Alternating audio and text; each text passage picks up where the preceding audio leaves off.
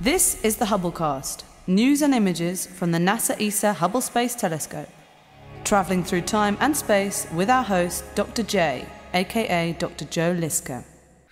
Welcome to the 6th special episode of the Hubblecast, celebrating the International Year of Astronomy in 2009. In the 5th episode, we saw how some telescopes study parts of the universe that we can't see with our eyes. This time, we'll see how telescopes in space have revolutionized almost every field in astronomy. The Hubble Space Telescope. It is by far the most famous telescope in history. And for good reason. Hubble has revolutionized so many fields in astronomy. By modern standards, Hubble's mirror is actually quite small. It only measures about 2.4 meters across. But its location is literally out of this world. High above the blurring effects of the atmosphere, it has an exceptionally sharp view of the universe. And what's more, Hubble can see ultraviolet and near-infrared light. This light just cannot be seen by ground-based telescopes because it is blocked by the atmosphere. Cameras and spectrographs, some as big as a telephone booth, dissect and register the light from distant cosmic shores. Just like any ground-based telescope, Hubble is upgraded from time to time. Spacewalking astronauts carry out servicing missions.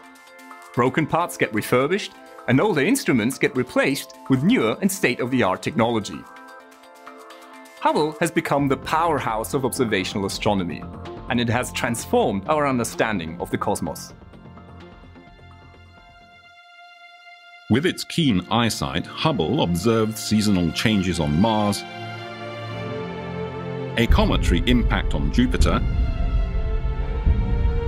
an edge-on view of Saturn's rings, and even the surface of tiny Pluto. It revealed the life cycle of stars, from their very birth and baby days in the nursery of dust-laden clouds of gas, all the way to their final farewell, as delicate nebulae slowly blown into space by dying stars, or as titanic supernova explosions that almost outshine their home galaxy.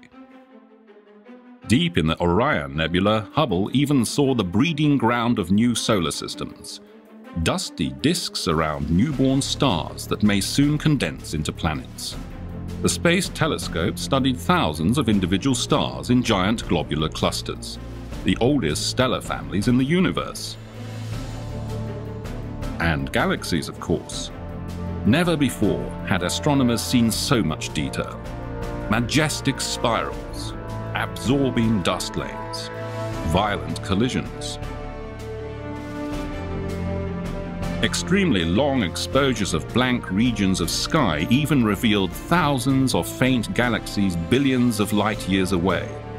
Photons that were emitted when the universe was still young. A window into the distant past, shedding new light on the ever-evolving cosmos. Hubble is not the only telescope in space.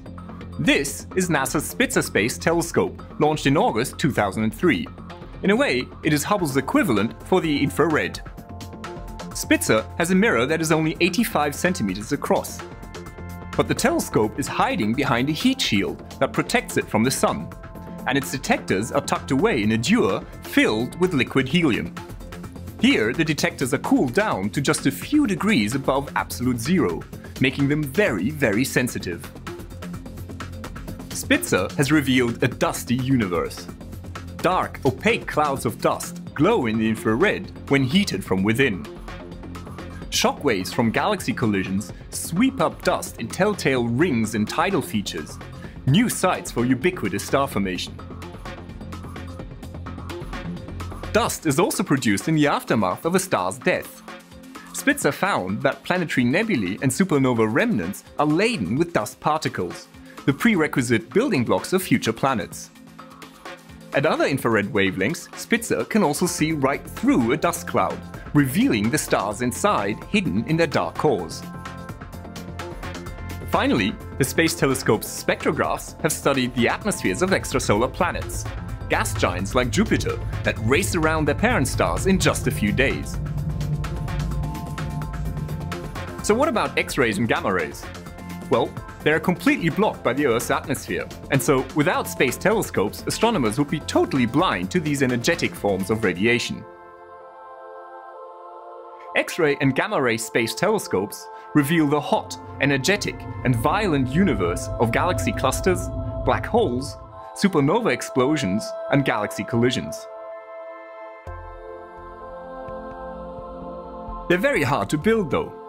Energetic radiation passes right through a conventional mirror. X-rays can only be focused with nested mirror shells made of pure gold. And gamma rays are studied with sophisticated pinhole cameras or stacked scintillators that give off brief flashes of normal light when struck by a gamma ray photon. In the 1990s, NASA operated the Compton Gamma Ray Observatory. At the time, it was the largest and most massive scientific satellite ever launched, a fully fledged physics lab in space. In 2008, Compton was succeeded by GLAST, the Gamma Ray Large Area Space Telescope. It will study everything in the high-energy universe, from dark matter to pulsars. Meanwhile, astronomers have two X-ray telescopes in space. NASA's Chandra X-ray Observatory and ESA's XMM Newton Observatory are both studying the hottest places in the universe. This is what the sky looks like with X-ray vision. Extended features are clouds of gas heated to millions of degrees by shock waves in supernova remnants. The bright point sources are X-ray binaries, neutron stars or black holes that suck in matter from a companion star. This hot, infalling gas emits X-rays. Likewise, X-ray telescopes reveal supermassive black holes in the cores of distant galaxies. Matter that spirals inward gets hot enough to glow in X-rays just before it plunges into the black hole and out of sight. Hot but tenuous gas also fills the space between individual galaxies in a cluster. Sometimes this intra-cluster gas is shocked and heated even more by colliding and merging galaxy clusters. Even more exciting are gamma-ray bursts, the most energetic events in the universe. These are catastrophic terminal explosions of very massive, rapidly spinning stars. In less than a second, they release more energy than the Sun does in 10 billion years. Hubble, Spitzer, Chandra, XMM Newton, and GLAST are all versatile giants. But some space telescopes are much smaller and have much more focused missions. Take Corot, for example. This French satellite is devoted to stellar seismology and the study of extrasolar planets. Or NASA's SWIFT satellite, a combined X-ray and gamma-ray observatory designed to unravel the mysteries of gamma-ray bursts.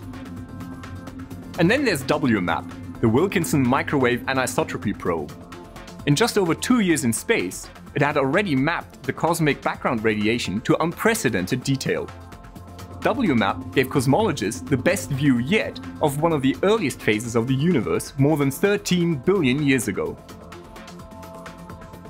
Opening up the space frontier has been one of the most exciting developments in the history of the telescope. So what's next? Thank you for joining me in the 6th episode of the special series. Next time, we'll see the new and amazing telescopes of the future that are currently being planned. This is Dr. J, signing off for the Hubblecast. Once again, nature has surprised us beyond our wildest imagination.